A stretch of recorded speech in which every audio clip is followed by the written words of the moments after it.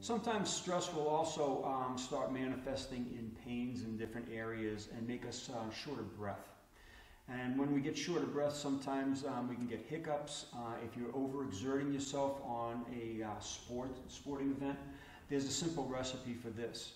And what it does is this nerve is tied into the forearm here, but it comes out of the vertebrae at C4 and C5.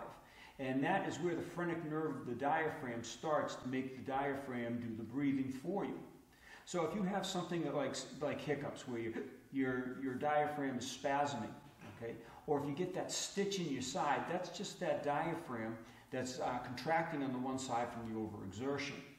To release that and to relieve the breathing issues that go with the stitch in the side or the hiccups, all we have to do is reach into a point called large intestine number 10. It's between the two muscle groups here, right up by the elbow. And we want to go in between those muscles and gently rub down toward the hand. You do this about 30 times and the hiccups will disappear. Now, if you get a stitch on one side of your body, you want to use that side arm. Hiccups, you'd want to do the same thing if you knew the side it was on, but you're not going to. You're just going to feel the hiccuping. So any arm will work at that point. And if you have any confusion about it, you can just do it on both sides. They're bilateral on all parts of the body.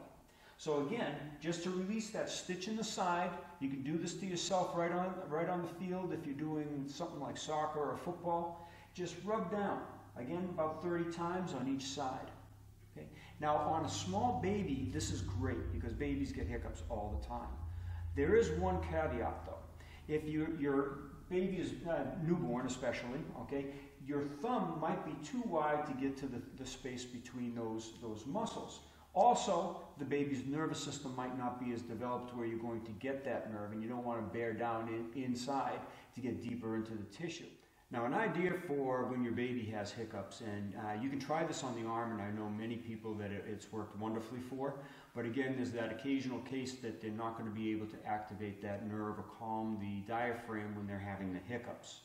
In that case, with the two hands, you're going to want to make sure that you work on a point called spleen number 17. Spleen 17 is right on the rib cage, and all you have to do is gently flick out a few times, and that would calm the whole diaphragm. Now remember, these points are going to be bilateral on each side of the body. You could do one side and then go to the other side, or you could do them both at the same time on this particular ailment. All right, so it's your choice, and it all depends on what the baby's going through. So that's spleen number 17.